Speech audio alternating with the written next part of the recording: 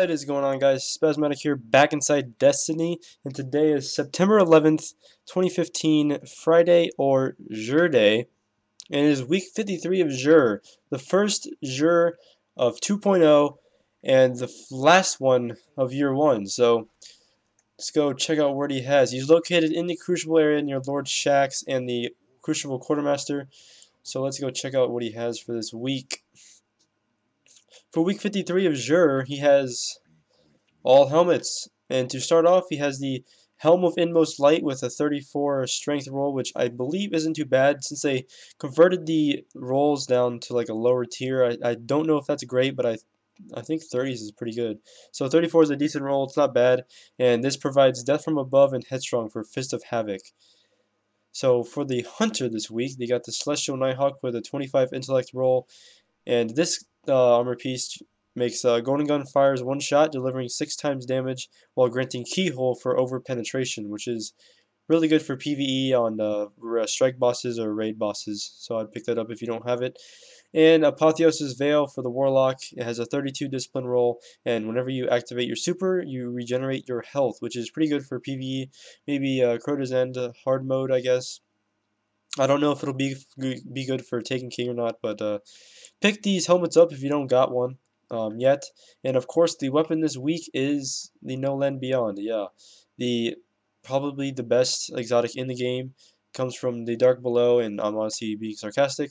But pick this thing up if you don't have it. I mean, it's fun to use in the Crucible if you want to do some like No Land Beyond sniping. It's not too bad, but once you get the hang of it, it's actually kind of fun. So pick it up if you don't got it. And for the Ingram, he's got the exotic chest Ingram, which I would say is pretty good. If you buy these and save them for the Taken King, they will not, I repeat, not turn into Taken King exotics. So if you want to buy exotic chest piece, you will expect something from year 1 that you don't have already. So pick that up if you want, or if you need a chest piece that you don't have already. And he's got the Plasma Drive, Emerald Coil, and Heavy Ammo, which they nerfed because instead of 5 for 1 Strange Coin, you get 3 now, which kind of sucks, but it's still Heavy Ammo, I guess. So yay for that.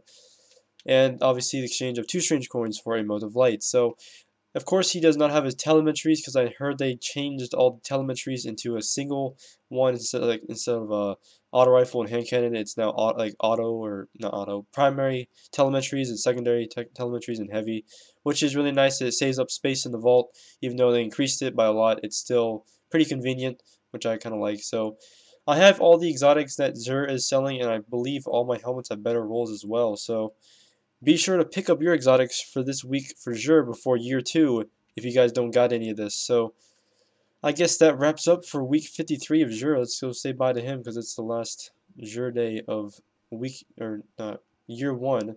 And here my friend is teabagging with me, I guess. He wants to be in my video. So this will be coming up to the end of the video, guys. Hope you guys enjoyed. Don't forget to rate, comment, and subscribe. And I'll see you guys later. Back inside Destiny. Peace.